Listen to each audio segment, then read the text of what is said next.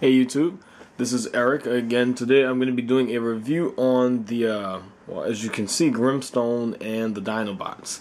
Want to apologize, I haven't been putting up reviews lately because I'm waiting on my Nightmare Annihilator, and I had it shipped from TF Source, and usually I get it in 3 days. You know, my wife ordered the 18th, I should have had it for Christmas, and today is January 4th, and it's supposed to be coming today. But, you know, I don't really feel like waiting for it, so I'm just going to put out a review I had been meaning to do.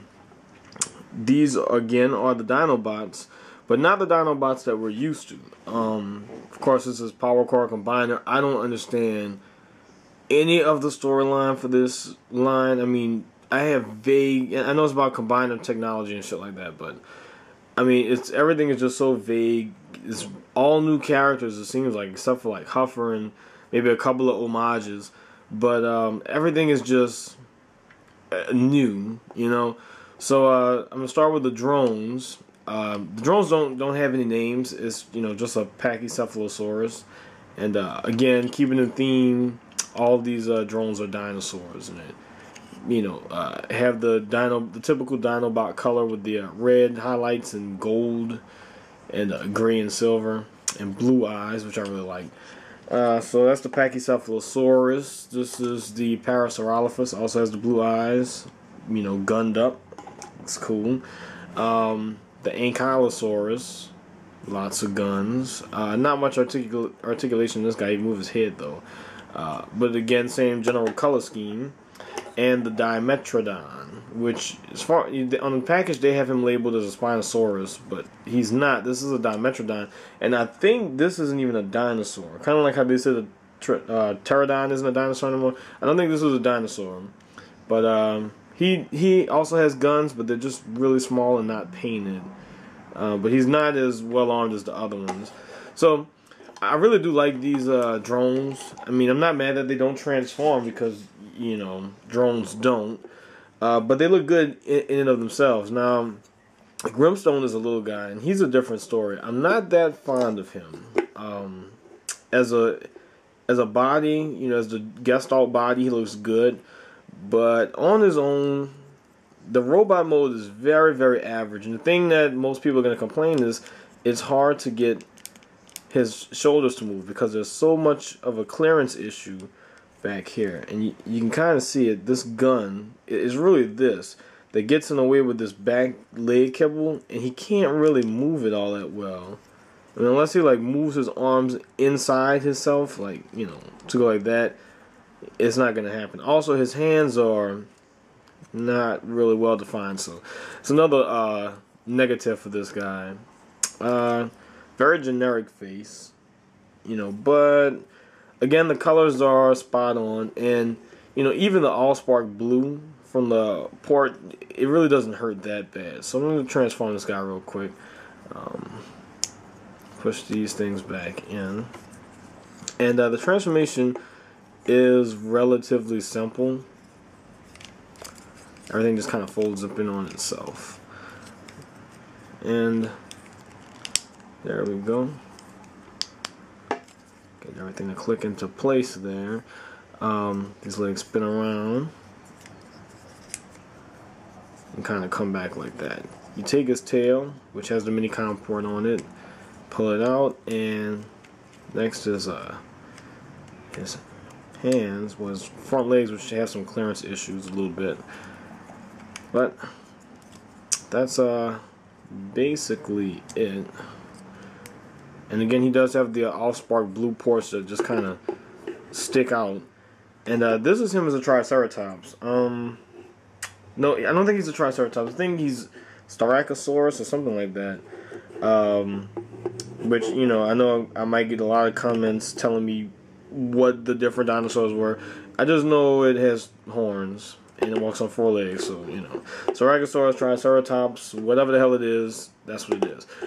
He's the leader, and something that really, you know, confused me was, why is he a Triceratops and not the Tyrannosaurus, you know, that Grimlock was? Well, it's not Grimlock, it's Grimstone, but I mean, even still, I mean, I'd like for him to be a raptor, or, you know, I just can't see a Triceratops being a leader of the Dinobots. But again, this is all new fiction. I don't know what's going on in the fiction, you know, whatever.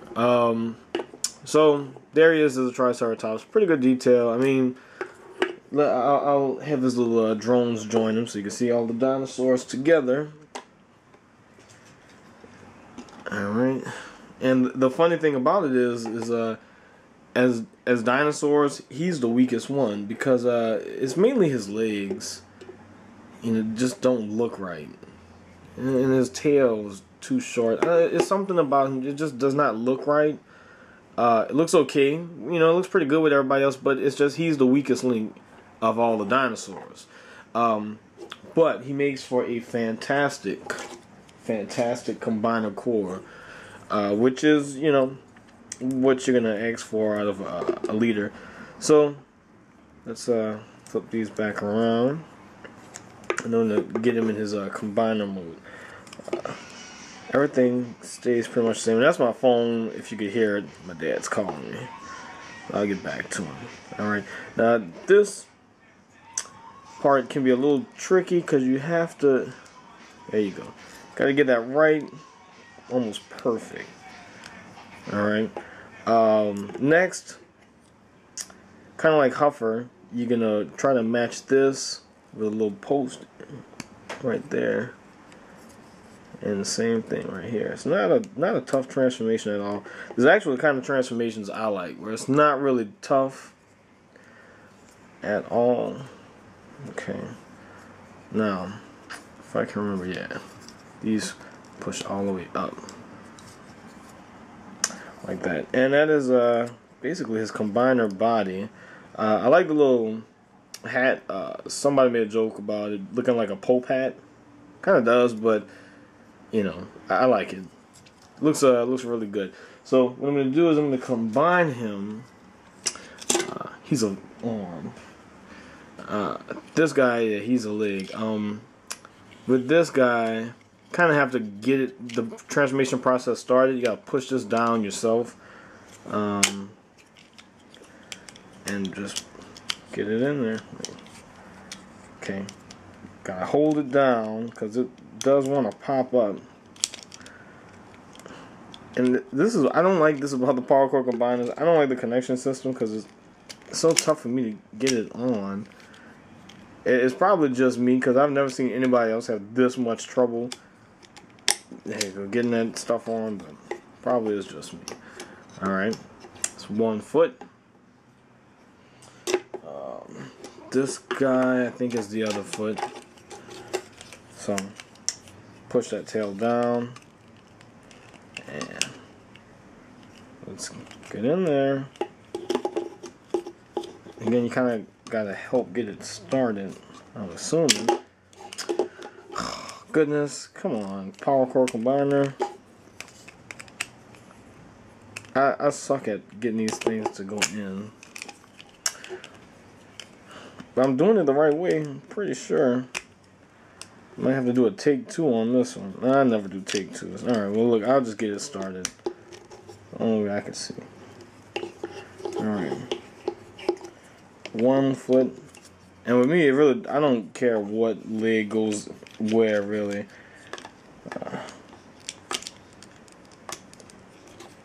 2. There we go. Alright. Alright, there are his feet. Good. Hopefully the arms don't give me that much trouble, though, which I have a feeling that they might. Let's see. Let's raise the camera. I have a feeling these arms will give me trouble. Just 1. I like his little claw hand. And it's pretty funny. His hole is kind of like, I guess, in the vag area. I don't know. But there we go. And there you have it. Now, one thing about the legs on this guy, there's a lot going on back there. However, that's not bad because these power core combiners are notorious for just falling over. This guy will not fall over. I mean, especially with this huge tail back there, this guy isn't going anywhere. Which means that you can get him in some, really good poses. Let me Get that closed up. You can get him in some really pretty good poses. And he is pretty posable. You know, the standard poses, no elbow articulation. That's the problem. Pretty much everything else is kind of articulated though. He even does have that little opening hand, which can open and close, which is a mouth, but you know, whatever. Size comparison. The only thing I really have on hand is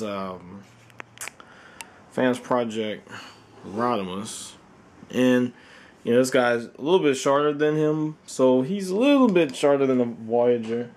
But you know, pretty typical for the Power Core combiners. And just for the hell of it, here he is next to the G1 Grimlock and Classics Grimlock. So there they are, kind of standing together. Very good figure, probably the best in the Power Core Combiner line. And if you could tell from my videos, I'm a pretty big Power Core Combiner fan, even though they don't necessarily like me. I like them. So I highly recommend this guy. He's definitely my favorite Power Core Combiner at the moment. Yeah, so we'll see how things look when Heavy Tread or whatever the tank one comes out. We'll see if that changes, but right now this is the Power Core Combiner to get. And I've had him for a long time, just never bothered to do a review on him, but here it is. Highly recommended. So that's about it, you guys. Peace.